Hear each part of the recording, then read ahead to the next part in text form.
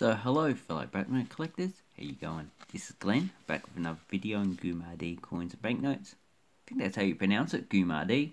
Don't know, you have to inquire that with the native Australians who actually spoke the actual language, which I forget, somewhere in Queensland anyway.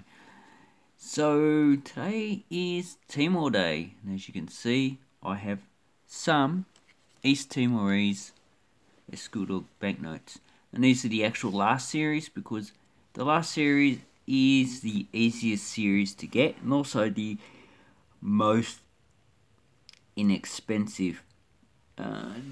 So the Escudo was introduced in 1959 and it replaced the Pataka. Yes, the same currency they used in Macau of 100 avos in 1959. And the Escudos was replaced about 5.6 Escudo to 1 Pataka, so obviously the Pataka had a higher value than the Escudos.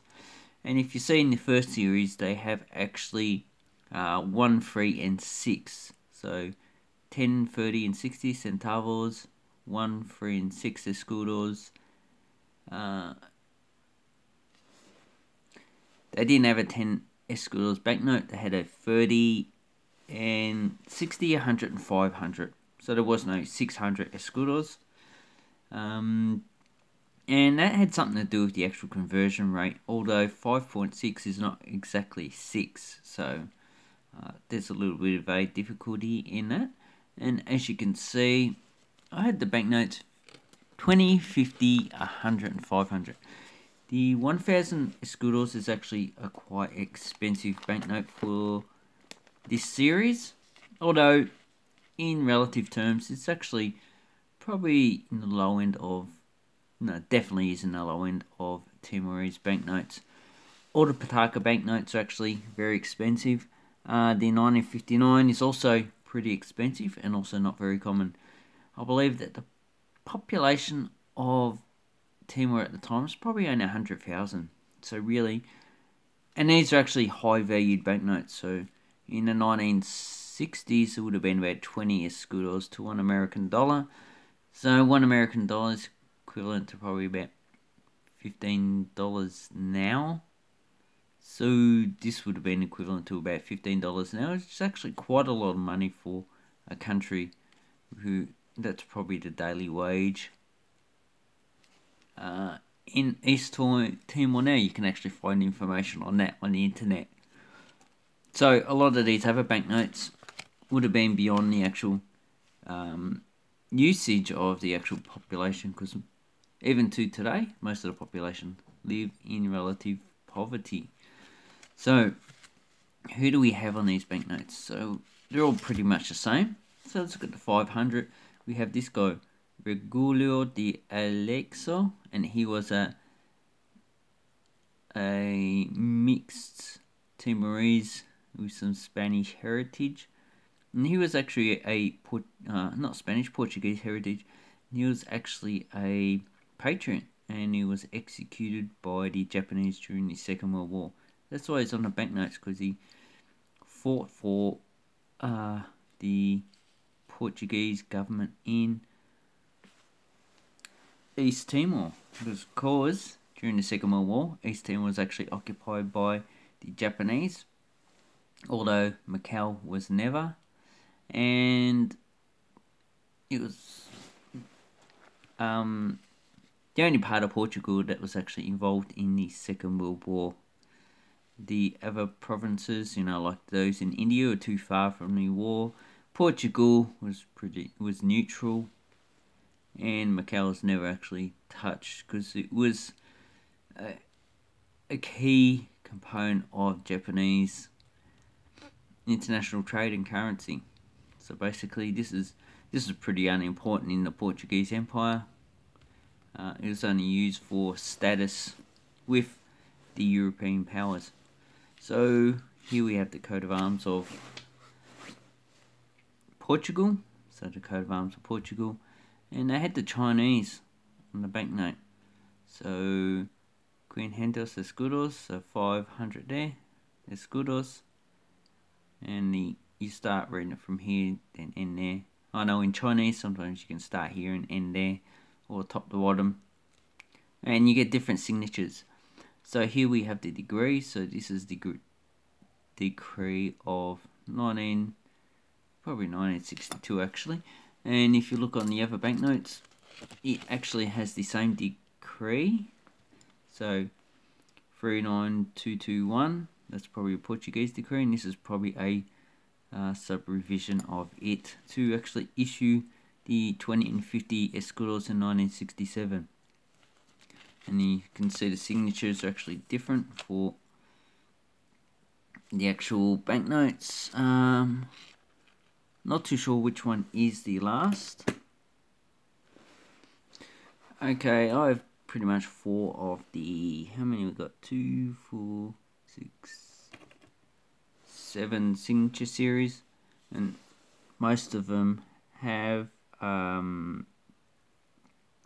Francisco Jose Vieira Machado. So that's that signature.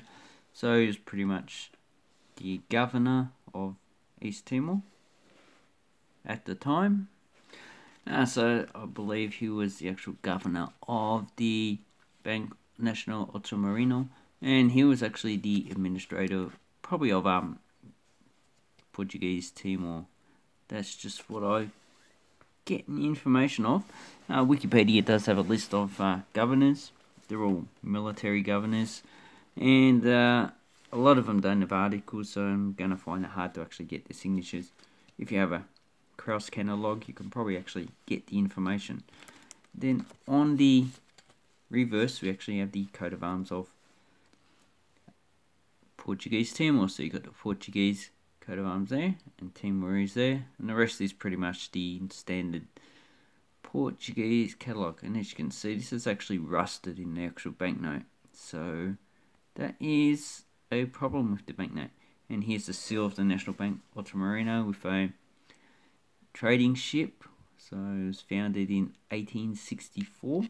So this is pretty similar to other banks that are actually private. And the watermark, let's see if we can see the watermark. So I'll turn the light on, you can probably see it a lot better. It's the same person who's actually on the actual banknote. So, and then you got the serial number, so you can have a maximum of 1 million banknotes, but I'd say they actually would have had to produce more for the lower denominations, so maybe they actually just increase 1 digit. So this has got 10 million banknotes you can actually print. So I would say, going by the actual numbers, this is probably the last signature series because it's over 1 million. Then you have anything with an O at the front is probably one of the first series. Then you have this low series, so that's probably the second, third, and fourth. So what are the actual values of these banknotes? Well, the 20 and 100, you can probably pick up between $10 and $15 each. So they're actually not a cheap banknote. So you're not going to get them for like $1 or $2. This one's in sequential series, so we have how many? 69, 70, 72, 73. Should be 71 there. So this is more of an indication as the last series, because in 1976 they would have actually changed over to the rupiah of Indonesia, and a lot of these banknotes would have just not been issued for circulation. Okay, the $50, you're probably talking about $20 roughly in this condition you'll be purchasing it for. I'd say $15 to $20 because it's well, a harder banknote to actually get. The 100 seems to be the most common, and this is probably like $10 to $15 as well to actually buy. Although in this grade it's probably closer to $10, and with the actual corroded serial thread, probably reduce the value a bit more. Then we have the 500. So this one's probably about $30 to $40 to actually buy this banknote. But you can buy ones in lower grade for probably about $25. They usually have pinholes and either folds or tears. Then we have the 1000. The 1000 escudos, you'll probably be paying about $50 for that. That would have been a high valued banknote back in between the 60s and 70s. And most of the population probably wouldn't have actually seen that banknote ever, because East Timor and Portuguese Timor are basically third world countries, so the value is actually quite high. So what's the value of this combined series? So we've got about, just say 40. Then we have like 50, 70, 80. So about $80 here. So if you can get it for under $80, you're actually doing quite good in purchasing these banknotes. And then you can actually, if you want to resell it, you can actually increase it. These ones I won't resell.